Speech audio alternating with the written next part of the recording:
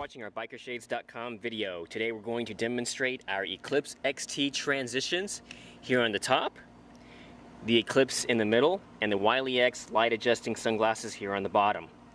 Now you'll see the lenses start to change color, but you will clearly see that the Eclipse XT here on the top gets a lot darker faster. And it's sunny about 75 degrees today here in Dallas, Texas. Now all these sunglasses are sensitive to UV rays, meaning that the lenses will get darker in the sun and turn totally clear at night. The Eclipse XT utilizes the latest transitions brand extra active lenses, the darkest transitions on the market today, and also passes the ISO 14889 standard for writing at night.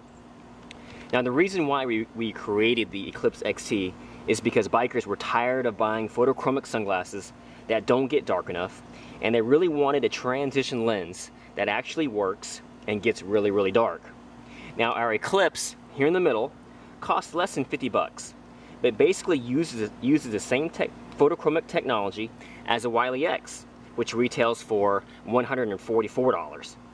Now our Eclipse XT with transitions extra actives is on an entirely different level and retails for only 20 to 25 bucks more than the WileyX. Like the WileyX, the Eclipse XT also includes a hard nylon case and a microfiber cleaning pouch as well. So I think you can make the logical decision which is the best value for your money. So it's been about a minute and a half, and you can clearly see that the Eclipse XT performs the best and is the darkest lens of the three.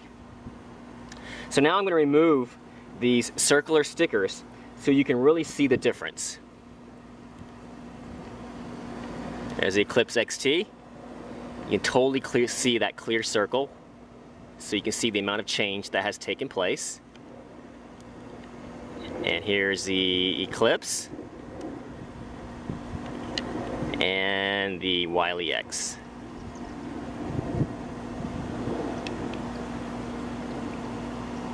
So you can totally see that the Eclipse XT is the darkest lens of the three, and that the Eclipse is actually a shade darker than the WileyX, surprisingly.